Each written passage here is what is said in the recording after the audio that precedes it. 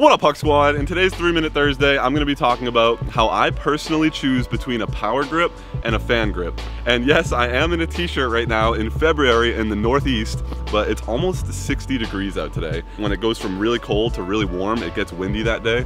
So it is pretty windy today. Sorry if you hear a little bit of that in the audio. We're going to be talking about a power grip versus a fan grip. And for everybody, it's going to be a little bit different. So I know somebody who pretty much fan grips everything, and one of my good friends, Mark, who's been on the channel a ton, he literally fan grips pretty much everything all the way up to his distance drivers. But I also know somebody, Shane Wyatt, who power grips everything all the way down to his throwing putters. For me personally, I like to fan grip my putters and my mid-ranges, and as soon as I get to that 6-speed, 7-speed, more so 7-speed, because the 6-speed still do sometimes have that chunky mid-range feeling on the end, but as soon as I get to that 7-speed, like an FD or your basic fairway driver, that is when I start to power grip. A really good tip that I give people for fan grip and putting grip, because your putting grip is probably pretty close to your throwing putter fan grip, is close your eyes. Sorry, just got a crazy gust of wind. So my tip would be to close your eyes and most comfortably just grab your disc however it feels the most comfortable.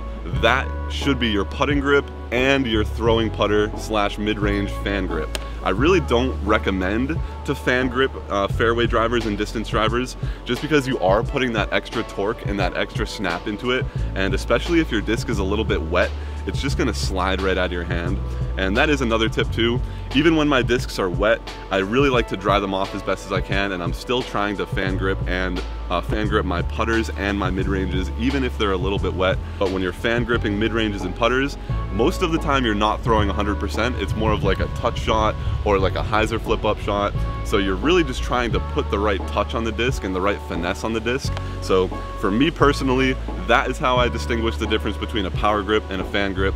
I fan grip my putters and my mids, I power grip my fairways and my distance drivers, and I just do my best to make the right decision up here before I actually go and throw, because the worst thing is going to throw when the disc doesn't feel comfortable in your hand. So first step is to get that disc comfortable in your hand and decide whether or not you want to power grip or fan grip.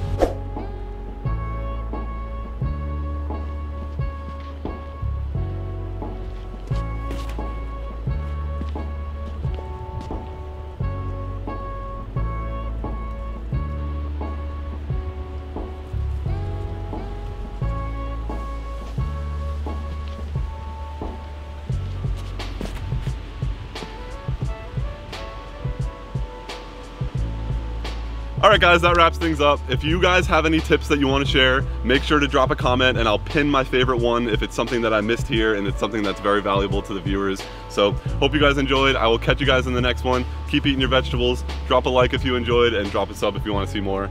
I can't wait for the spring. Just wearing a t-shirt today in this like 57, 60 degree weather is just getting me super pumped up for the spring. So I will catch you guys in the next video. Peace.